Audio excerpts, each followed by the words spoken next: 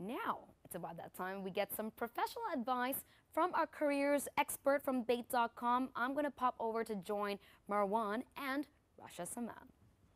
That's right, and Rush is going to be giving us tips today on a very ominous subject, which is when to know when it's time to quit. Well, first of all, welcome to the show, Racha. Thank you, Anna. Now, that's not a very pleasant topic, but I'm sure a lot of people in their career lives have experienced a time where they're just not sure if they should quit the job or hang on. So tell us, what are the key signs that would tell us, you know what, time to leave?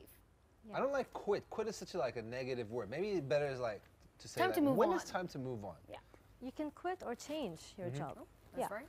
So there are many signs that actually make you feel that it's time to quit or change your job, maybe in the same organization. This could be an option as well. So the most important thing is to be always excited and always interested about your job, and you know that you like what you're doing.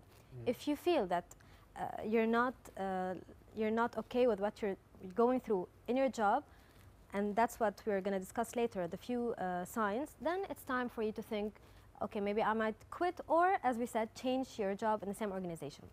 First of all, maybe it's about the stress.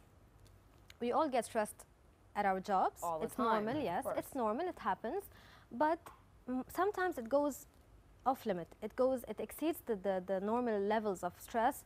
You're in the weekends thinking of your job, you're with your family, with your friends. At night you can't sleep thinking of what you have to do tomorrow. This kind of stress will surely impair your physical health, be it mental or physical. I always say health is extremely important. The last thing you can do is affect your health over a job. But what are the symptoms? What if you're just not, what if your demands at the job are unrealistic? Is that a good sign for you to leave and move on? It might be. It might be. You might feel at some point that you're being taken for granted, for example. You're having a lot on your plate that you can't handle anymore. You think your boss is not aware of what you're going through. He or she is just giving you more and more tasks and responsibilities, and you just can't handle it. And at the end, it might be your fault, because you're not communicating this to your manager well. You're not telling him or her that, please wait, hold on, I can't take this anymore. Let's split the work. Let's find someone else. Let's hire someone else to divide the activities and the responsibilities that I'm taking. So the most important thing that we advise is to always communicate whatever problem you're facing with your manager, because it might not lead to your quitting your job. It might lead to even more Maybe better improving conditions. it. I think with the scary thing, and a lot of people probably are afraid to tell their managers that there's too much work because they don't want to feel like they're not competent enough, right?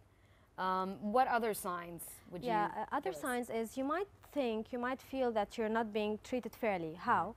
You might be asking for promotions constantly and not getting it. You might be asking for salary raises and not getting it. Remember that we spoke about it before. Yeah, we spoke about it earlier.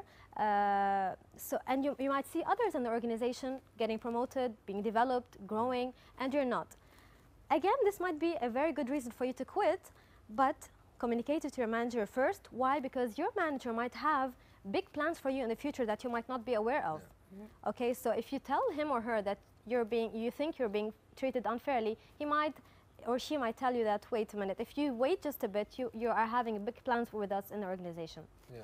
I mean, I had one final question is what about having the wrong judgment about quitting, where you think you want to quit, but you shouldn't. That's obviously a big thing, right? Yeah, that's why you should always communicate it with your manager and your peers and whoever consultants. You can seek consultancies from anyone in the organization before you take this decision, because your decisions might be based on probably maybe temporary feelings or just other impulsive, other right? colleagues at work encouraging you to quit. Why are you looking at me? Are you? I don't know what he's talking about. Well, Racha, that's very insightful tips. I know a lot of people always question whether they should move on because of one or more of those symptoms, as a matter of fact. But thanks for giving us a couple of pointers on how to deal with that situation. Thanks to you. Thank you for joining us.